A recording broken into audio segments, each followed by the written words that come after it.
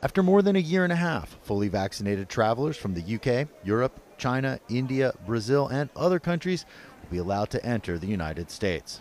Excited. It's been a long time, so I think mostly relieved that we have a concrete date, so very happy. Travelers must provide proof they've been vaccinated with a jab approved by the U.S. FDA or the WHO. China's vaccines from Sinovac and Sinopharm are on the list, but the Sputnik V vaccine developed in Russia is not. Travelers must also have a negative COVID-19 test taken within 3 days of travel.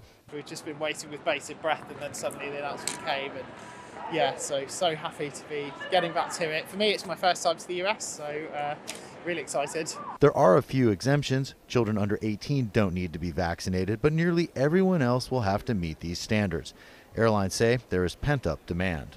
So when the Biden administration announced that the U.S. border will be opened, we saw a 600% increase. The Biden administration has been working directly with airlines to prepare for the rush of passengers. Still, travelers should be prepared for long lines at customs and immigration here in the United States. But many say it's worth it, including Faiza Ramon, who came to Dulles Airport outside Washington to meet her nephew.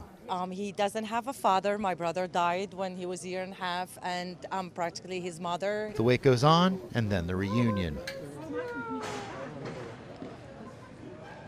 You're on camera.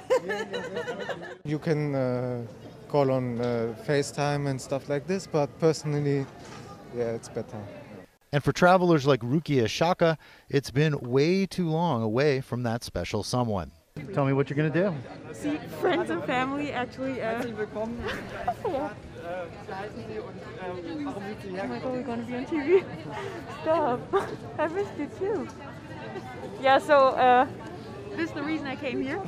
A reunion Yes. worth the wait, but one they hope they never have to repeat again. Jim Spellman, CGTN, at Dulles Airport outside Washington.